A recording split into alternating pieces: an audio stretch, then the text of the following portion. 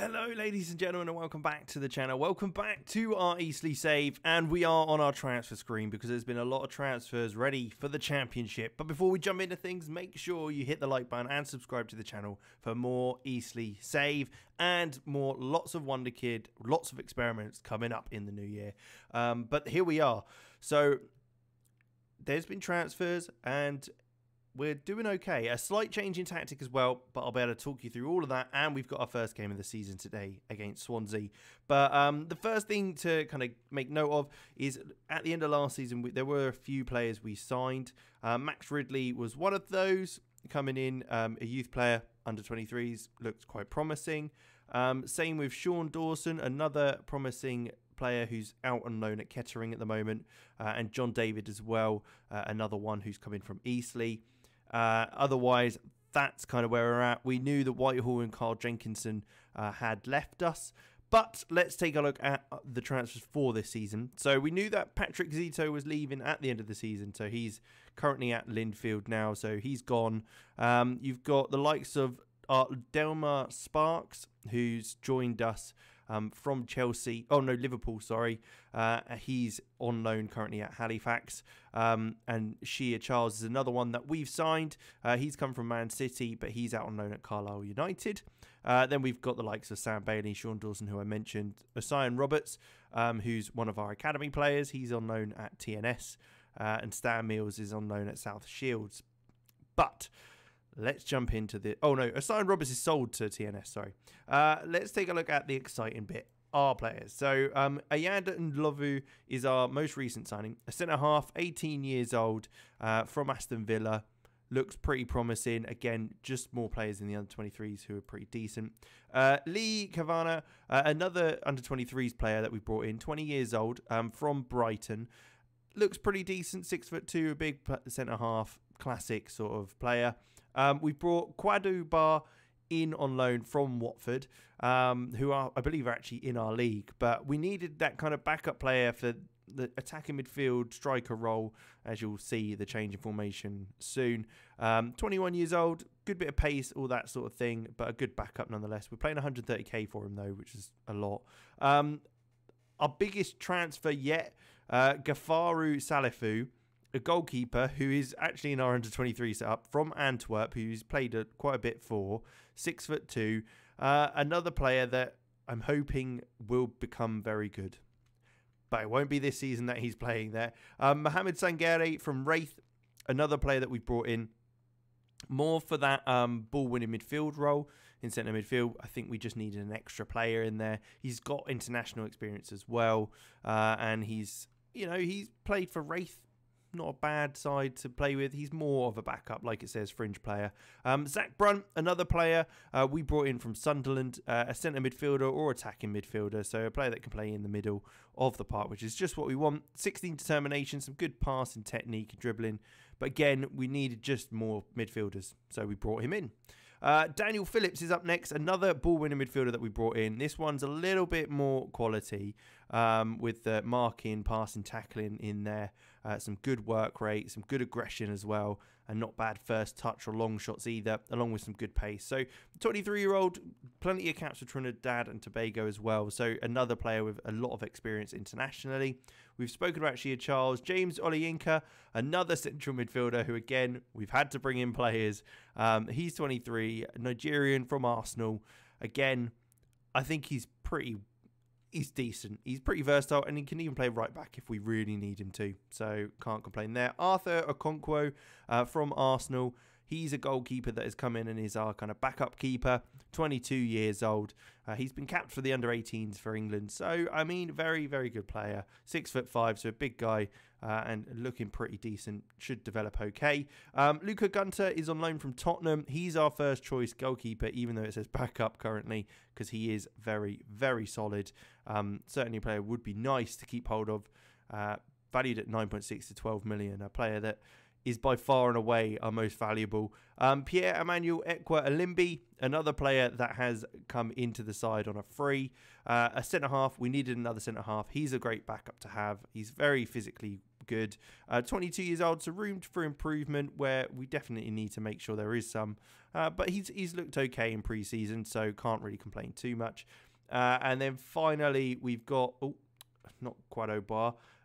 Where is he? Tudor Menzel Idowu. Again, another youth player that's come into the under-23s. Good bit of pace there. Centre midfielder, can play a bit versatile as well. But he's looking to go out on loan. Anyway, but there you go. That is the transfers we've made. If we take a look at our pre-season, you can see we've absolutely smashed it. A 4-1 win against our under-23s, 2-0 and 11-0, 5-1, 11-0, 4-1. Then we got to some tougher games. So we beat Cercle Bruges 3-1, which I was like, great, that's quite impressive. We then beat Chelsea 2-1, who's our affiliate. They played a pretty strong side as well, I have to say. It wasn't a weak side. They weren't playing their youth players, that's for sure. As we'll take a look here, you can see they were playing Dembele, Moussa Dembele, Havertz, Chiesa, Werner, Ziyech, Jorginho, Daviv, Azpilicueta, Arrizabalaga, and they brought on Ampadu. They brought on the likes of McNeil, Kamara, Sunsat Bell, Broja, Colwill. There's a bunch of players in there that they brought on as well. And we beat them 2-1. And we did very, very well. We then played West Ham, where again, we could have won the game. And again, they played a strong team. And then we took on Swansea in a 2-1 win, which again, pretty comfortable. And that's who we're also playing first game of the season, which is a bit weird. I think it's because we had a transfer to them and we got a friendly as part of the deal. So, yeah, but we're inviting them back a week later and we're taking them on in the Championship. Our first game in a much higher league. So it'll be interesting to see how we get on. I'm feeling pretty confident. We've got, obviously, Wimbledon in the Carabao Cup, but that's kind of it. A lot less competitions to play in, which is good. Carabao Cup, FA Cup, and Sky Bet Championship. We've got fight bravely against relegation, reach second round, and reach the second round. So all things that are absolutely doable. But yeah, let's jump into the squad. So this is what we're playing now, a 4-1-2-1-2. I basically wanted to drop a player slightly deeper, have the anchor man there and push an advanced playmaker rather than so deep, and then a ball winning in the midfield as well, just to kind of tighten up a little bit in that midfield park. But otherwise, we're playing the same. We're getting our fullbacks nice and high up the pitch to get those deliveries in we want. But this is how we're going to line up to start with. Kaya Shaka is back into the first team squad. He's looked very good out on loan. He's developed as an attacking midfielder as well as a centre-back and obviously defence midfield and centre midfield. So he can play anywhere in the middle, just not striker, which will be great for us. 20 years old. He's got room to improve as well. He is seen as a National Vanarama National League player, and if he's seen as that, then there's going to be a few of our players that are seen as that. So we'll have to see. We'll see if this really does perform, how this performs. We've got Carl Hudlin, who's obviously been banging in the goals for us each and every season. Can he do it in the Championship? I hope so. It would be very helpful if he could. And obviously Ben House as well, who again has been banging in the goals for us over the last few seasons. But let's jump into it. We've got Swansea today. It'll be a good test to start with. We were predicted to come smack bang last place. So I'm not expecting a lot, but we beat the odds last season in getting promotion, let alone fighting our way out of a relegation battle. So there's only one way to find out if we're going to do okay this season and stay up. And it is to play the games. So let's see how it goes. 5 minutes in, we're looking pretty stable. Hopefully it stays like that. All right, we're coming forward. Simmons plays the ball through to Ben House. Cooper has taken him out. That's got to be a sending off. And it is. That is fantastic. They've had to make an early sub 8 minutes in. Brandon Cooper's gone. It's a free kick. It would have been nice to have the goal, to be honest. But Owakwe could put this away. And he does. What a lovely free kick. First goal of the season, 10 minutes in, and we're 1-0 up against Swansea at the Silver Lake Stadium. We are flying. What a great start so far. May it continue. It's a lovely free kick, and they've a man down now, so they're going to have to come at us if they want anything from the game initially. But I'm sure we can carry on fighting through. I think I'm feeling confident. So we've been very much dominating the game so far. They haven't had a shot on target. Obviously, it helps with them being a man down now. And we do come forward again. Carl Hudlin looking for a switch. I mean, what a switch that is. Finds Rowe on the other side. Can he get a ball in? He does. Could he find Hudlin? It's just over the bar. That would have been one of the best 1-2s I've ever seen on a football pitch. What a switch. And then a cross in. If he'd have put that away, oh, it would have been tasty. But it's a throw-in on the left-hand side. Simmons plays it through to Awakwe, who's shot, or it's a cross to the back post for Hudlin, and he gets a goal in the first game in the Championship. He's one of those players, isn't he? Every challenge he is met with, he overcomes. I'm hoping that is just the start of what he can do for us this season. I mean, it's a lovely football. Rowe plays it through to Awakwe, whose little dink to the back post finds Hudlin. I mean, the fullback is not going to be able to beat him in the air, and he's a free header just to hit it home. And another throw-in from that side. It's 2-0. We're half an hour into the game. I mean, could we get another one? House, header, down to Hudlin. It is blocked from going in by the defender, but we are absolutely running rampant at the moment. And long may it continue, because we've got a corner here. This could be another one. Smith, ball in, finds O'Connor, not quite. Kabongo is able to head it clear to find Andon, but Magoma wins it back and puts us on the attack again. So we're at half-time now, and I mean, we're 2-0 up. We're going very well. Magoma and Stefan O'Connor aren't looking fantastic in their form, but I think I will leave it as it is for now. I don't really want to make any changes where possible. At this stage anyway, only when the boys start to get a little jaded may I might I then decide to move some players about and take players on and off. But it looks like the first real chance for Swansea to come forward here that we've seen anyway. McGrandle's receiving it from Timon. Mtoma with it wide. There's an overlap from Timon. Morel looking for a ball forward, but Magoma's header back to Awakwe, and it's our turn to come forward now. Ben House does well to play it to Hudlin. Back to Ben House, who gets the return ball. It's a lovely challenge, but it falls to Kane Ramsey. He shoots, and he's hit the outside of the post, or the side netting. And it's early on in the second half, and we've started, as we finished the first half, when we scored the goals, and it's again coming forward. Rowe on the left-hand side plays it down the wing to Ben House, who has to cut back, but does lay it back to Smith on the edge of the box. Takes a long-range effort, and it's wide of the target. But again, we are on top of the game, as you'd expect, being a man up. But it's looking very, very good. And it's Swansea's turn to come forward now. There's 20 minutes left still, so if they get a goal here, they've got every chance of getting back in the game. Magoma wins the header there from the cross in, but it does look like it's going to come back in. Spalek with the ball on the right-hand side this time, looking to get past Rowe. He finds Andon, and there it is. Florian Andon on his debut for Swansea, getting a goal, getting his first goal in the competition. 2-1 now, and could this...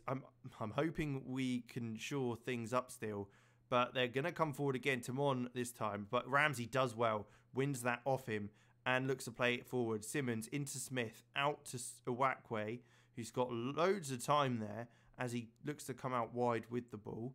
Is he going to look to play a ball in, or he plays it back to Rowe, who's got loads of space? Can he find a cross? He looks back to Awakwe, who slips it into Simmons, back to Rowe, who's dinked it in. House there. What a lovely football. And that's Ben House's first goal of the season. It's good to see both strikers on the score sheet, causing problems for the Swansea side. We've got our 2-goal lead again, which is great stuff. And on that, I think we will look to make a couple of changes. Adebayejo will come off, and we'll also bring Kaya Shaka on for Matthew Smith at the anchor man role, sitting in there. As things go, we're looking very good. It helps with them having a man down, and it's slightly irritating that we've conceded, but it's not too bad. If we can get a win starting off in the season, fantastic. A lovely win by Hudlin to nod it down to House, but he can't quite hold on to it when looking for a pass. But that won't trouble us too much as the highlight ends. 15 minutes to go now. We've made 2 substitutions, but it is a corner for Swansea. Spalak with it in, comes to the back post. It's off the bar from the header. I'm not quite sure who headed that ball. A lovely challenge by Ben House, chasing that ball down, making sure they don't get straight back on the attack again. Playing it out for a throw-in. 10 minutes. We're working the clock down well. It looks like we've got another throw-in on this left-hand side. We've got a lot of joy down this side of the pitch. Kaya Shaka playing it into Dreyer, whose long-range effort. Luke Dreyer finding the bottom right-hand corner. A lovely curled finish. And the amount of players that have scored, different players that have scored for us today is great to see. I mean, if players all over the park are scoring, teams are going to have problems deciding who's more important to pick up. Luke Dreyer on the edge of the box, loads of time and space, fires it into the bottom right-hand corner. That's 4-1 now, and we're sitting pretty in second. I'm not sure how long that'll last, but if we can get form, get momentum, we know that the boys can play at the highest level. I mean, we've taken on Man City and done pretty well. I mean, granted, it was a very young Man City side we played in the FA Cup, but you know, can't say more than can't beat what's in front of you. I mean, we didn't beat them, so I mean, it's kind of an invalid point. I don't know why I said it, but they do. Swansea are coming forward still. 10 minutes. They've not given up just yet. Latiboudiere now round the corner to Vega, who gets a yard round Rowe, but he's holding him off quite well. Magoma heads clear from that cross, and then again we're going to look to come forward, but the play back to Wakwe isn't great, and he's lost the ball. So the Swansea team are back on it again, playing it out wide to Timon, who's playing a complete win-back role now. Plays it into Spalek. Keeper's in no man's land. I have no idea where he's gone, and Andon has undone us once again, scoring the goal, and just an easy tap-in. It says it's an own goal, but I don't think it is. Oh, it's disallowed. Was it offside? Oh, Spalek was offside. So we got away with one there, really. But we'll take it. We'll take it. We're not going to complain about that. How are we going to do this? Let's put Vincent Harper on at left back, and we'll leave that there. That's our third sub. Make sure Rowe is ready for next game because he's been brilliant today. Certainly a player that we're going to need to perform well. And the same with Harper. I think we've got two left backs who can do very well there. They're not rated the highest. They're not predicted to be a championship player or anything. But I think they're far better than what the game gives them credit for, or at least we're getting the most out of them that we should do. A ball forward where Magoma's just going to pick that up nice and easy. He plays it into Kane Ramsey. Again, looking back to Magoma. He's got loads of time on the ball to pick out a pass. Finds Ramsey, round the corner to Simmons, into Adebayejo, who then finds Ramsey again, who's going to come down this right-hand side and look for a cross, which is what we do every day of the week. Looks in, it goes over Ben House's head, who will play it back to Harper, who again will look for a cross. Fill that box, boys, as this player is going to find a cross in. It comes to the back post, all the way through to the other side. Adebayejo's turn to get a cross in. Falls to a Wakwe, who's long. I mean, I thought he was going to volley it. He's headed it, and it's gone in. It's his second goal of the game. I mean, it's quite the header to be able to get enough power on it to get to the goal and cause trouble for the keeper. I mean, I thought the keeper should have probably done a bit better there, but Adebayejo's cross finds a Wakwe, who somehow manages to head it past the keeper. Seems to have gone through his hands, really. So it's not great. It's not great, but it's great for a Wakwe. It's going to boost his confidence. 2 goals. Hudlin, House and Dreyer with the others. A 5-1 victory over Swansea. An early sending off helped us a lot, but to get that many goals against the team really isn't too bad, and it's a good positive start to the season, which is exactly what you want. Hopefully that carries on. We can use that momentum in the Carabao Cup and of course the rest of the league. We've got Derby County up next, so it'll be interesting to see how they will get on this season. It looks like they lost their first game, so hopefully we can beat them as well, get a couple of games under our belts and see how we go. But thank you very much for watching. Make sure you like, subscribe, all that good stuff, and yeah, I'll see you in the next one. Let me know how you think we're going to do this season. That first game was a bit of a dud one because obviously they had a player sent off, but let me know if you think the signs were any good, because I'm still not sure, and we'll have to see how it goes. But thanks for watching, and I'll see you in the next one.